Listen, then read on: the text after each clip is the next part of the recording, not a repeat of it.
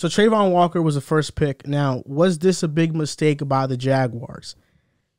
Now, I think this was, and I'll be honest, had it not been for the Jaguars selecting Devin Lloyd later in the draft, I would think this day was an absolute travesty for them. Travon Walker is not a first overall pick. I understand that the physical upside is there, and Trent Baalke, like, he thinks Travon reminds him of Aldon Smith.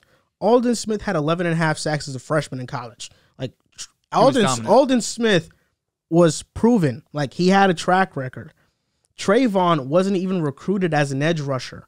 He was recruited as a defensive tackle, 26th recruit in the 2019 class. He went to Georgia to play defensive tackle, but there were players in front of his position, so he transitioned to edge. Freshman season, nose tackle. Positional change in 2020. He moved to the outside. He had 1 sack and 2 tackles for loss. And in this past season, his first full season as a starter, he had 6 sacks and 7.5 tackles for loss. Now, most of the time, when he played on the edge, he wasn't lined up outside the tackle. He was lined up in front of the tackle, which damaged his production. But his production in college is one of the least productive edge rushers since 2008, selected in the top 5. And those players were Deion Jordan, like Ziggy Ansah, Tyson Jackson. All these guys who had great combines as well. Yeah, Tyson Jackson, 3rd pick by the Jags in 2009. We know the Jags aren't a great drafting team. Tyson Jackson, bust. Deion Jordan, bust. Ziggy Ansah, until his injury, was a productive player. But that's the high end that you're getting with Travon Walker. And this is one of the more unproven first overall picks that we've ever seen. And if you're drafting a player with the first overall pick, first overall pick means the best player in the draft. The player should be proven. It shouldn't be an unproven player.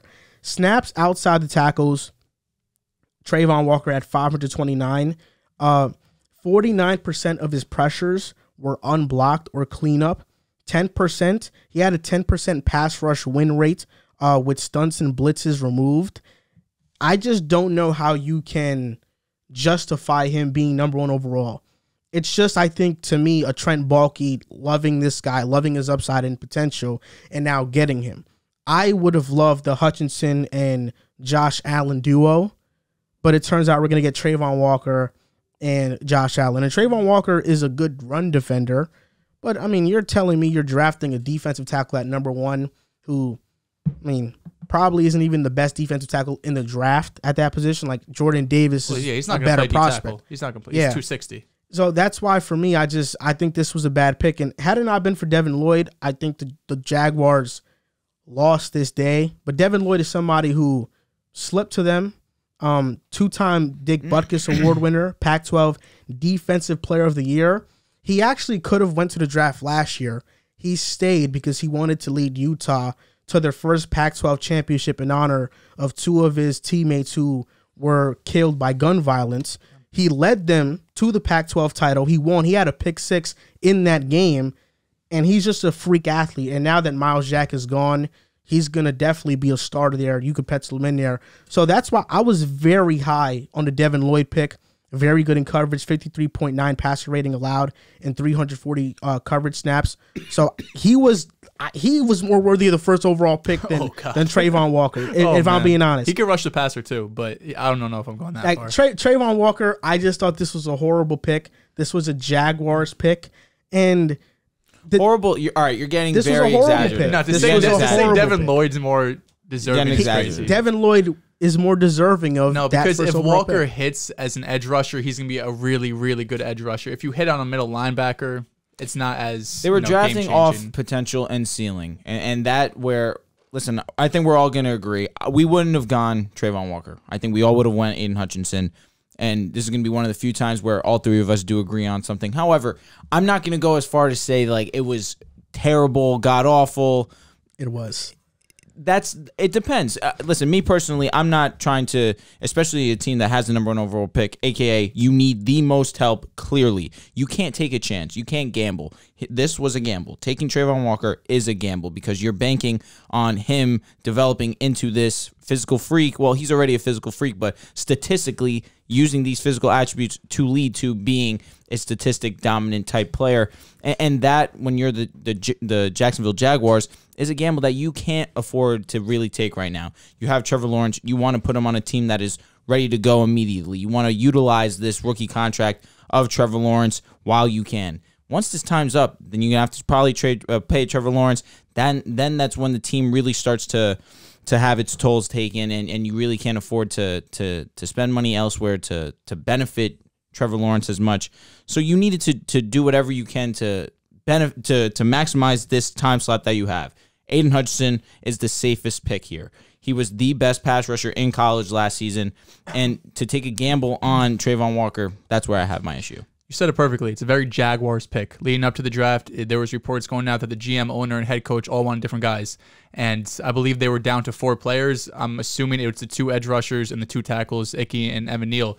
I would have liked it more if they went Ickey instead of Hutchinson, or even Evan Neal. As long as you get someone who helps Trevor Lawrence immediately, instead of passing up on the best pass rusher for the second best pass rusher. And I understand the upside's there for Walker, right? But the reason why Walker got all this hype and really shot into the top 5, I mean, he was minus 700 to go top 5, which is absolutely ridiculous. Before the combine, he was going to be a first-round pick, but we were talking him more top 10, top 15. But then he runs a 4.5, and everyone freaks out and acts like they've never seen an edge rusher before in their life. I understand that Walker, it's ridiculous. 4.5 is insane. Hutchinson ran a 4.7. Which is also ridiculous for his size, still in the 90th percentile in terms of people of his, height and weight. But in the most important drills for edge rusher, in the short shuttle, in the 3-cone, Hutchinson put up better numbers. So the drills that actually mattered the most for edge rushers, Hutchinson was more impressive in. And Walker, while he had him beat in the broad jump, in the vertical, in the 40, obviously. I get all of that. But then you have to take into account the production. Hutchinson, just in his final season, had 14 sacks, 10 tackles for loss. Walker, in his career at Georgia, had 11 sacks, 9 tackles for loss. So we're talking about one season. Hutchinson cleared him by himself. Like, I understand that Walker had a lot more talent around him. They had 5 guys going the first round on that Georgia defense, and a few of them were on the defensive line as well. But you have to take into account the production that Hutchinson was going to be able to bring with you, and as well as the floor, because you want a guy, number one, you want the upside, but you also want the floor. And I don't see Walker and Hutchinson's ceiling as that far apart. I think both of these guys, if they hit, could be really good edge rushers. But Hutchinson has just proven it year in and year out ever since he really stepped into Michigan. He put up great combine numbers. For everything that I saw, he was great in interviews. I mean, Walker was as well. I don't think that's an issue or anything. But in terms of the combine, which really set them apart, I don't get it, because the most important drills, Hutchinson was more impressive in. So the one area I think that the Jaguars looked at and maybe, sealed it for them was the arm length, because that's one area where Hutchinson is really, I think he's in like the 30th percentile. He has 32-inch arms. Walker has 35.5-inch arms, which are really long for his size. And the reason why it's so important is for edge rushers and for offensive linemen blocking them, whoever gets their arms or hands on the defender or offensive tackle first is going to probably win that rep, right? If you're able to get as an edge rusher into the offensive lineman's chest first, you have a better chance of going around him. Same thing, if the offensive tackle is able to get on the edge first, you have a better chance of containing him. So that might be one area where the Jaguars looked at and said, you know what, let's get the guy with the longer arms, because he has a better chance of winning each individual rep, even though Hutchinson showed time and time again in Michigan it didn't matter. You're right, and you said it perfectly. I'm going to stand by what I said. Travon Walker is not even a top 4 pass rusher in this draft, or edge rusher. Kayvon, Hutchinson, Jermaine Johnson at 26. You weren't even that high on him at 10, so I don't want to hear this. No, at 4 I wasn't. Well, 4 obviously, but no, we spoke about 10. You were like, I don't want it. Yeah, I wouldn't. I wouldn't have taken Travon Walker at 10. But what you're crazy. No, I'm not crazy. You're crazy. What I'm saying is that to not even take the best player at the position, a top 3 player at the position, with the first overall pick, is just ridiculous. I would have taken Kayvon over Travon personally. I like Kayvon more too. And look at just moves the Jaguars have made. Like, yeah, they have gotten Trevor Lawrence help, but help is correct. Yeah, that's so well said. They've gotten him help. Christian Kirk is help. When they probably could have traded for like Hollywood on draft night and had a better receiver. Oh my God, that would have been cool.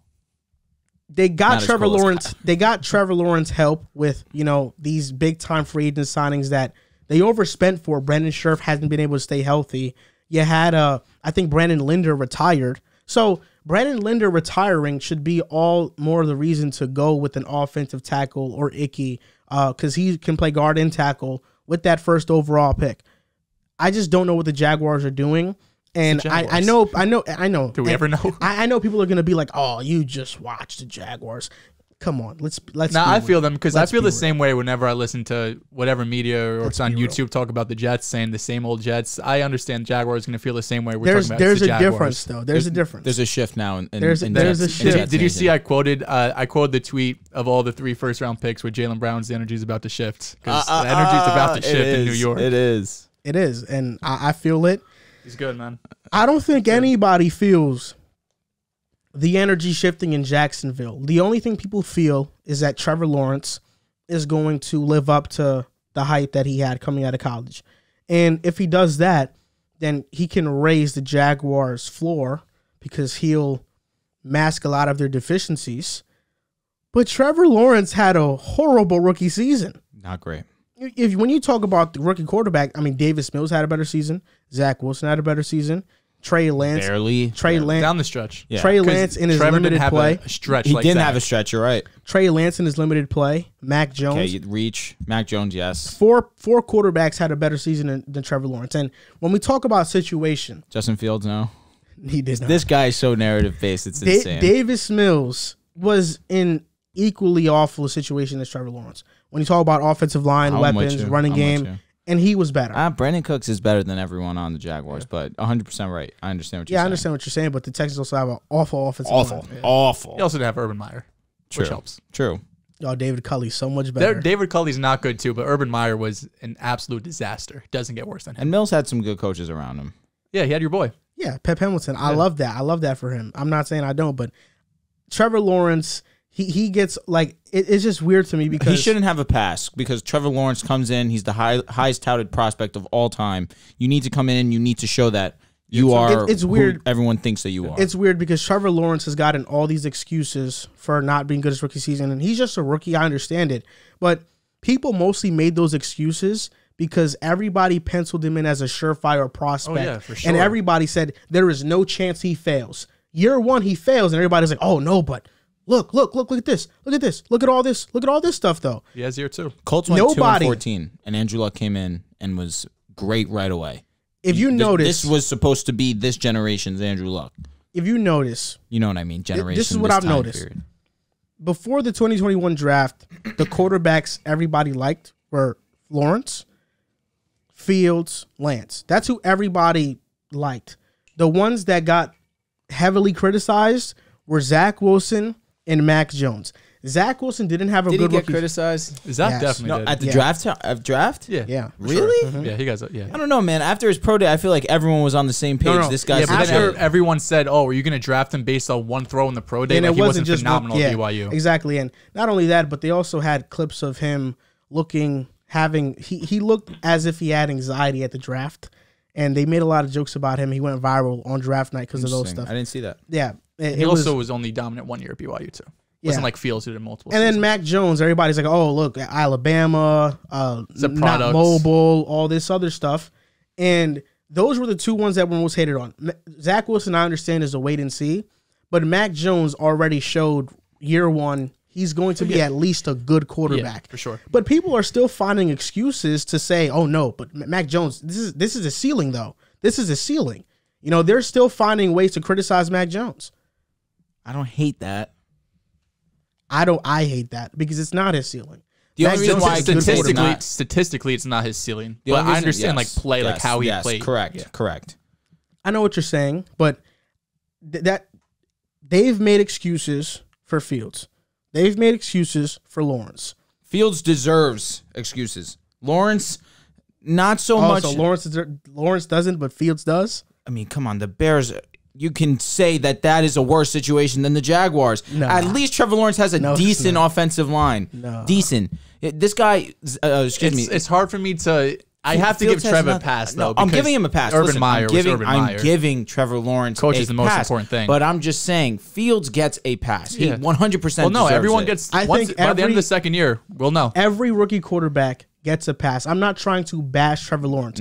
What I'm saying is that there's an implicit bias. It's clear that there's a consensus belief that Lawrence gets a pass when they don't want to give these other quarterbacks a pass. Even Mac Jones, who was, runner-up for Rookie of the Year, is getting more criticized than Trevor Lawrence. And for what reason? It makes no sense. Had Mac Jones went to Jacksonville, he wouldn't have looked that bad. I promise you he wouldn't. People want to confirm their biases or whatever they thought before without the draft. a doubt. So Without a doubt.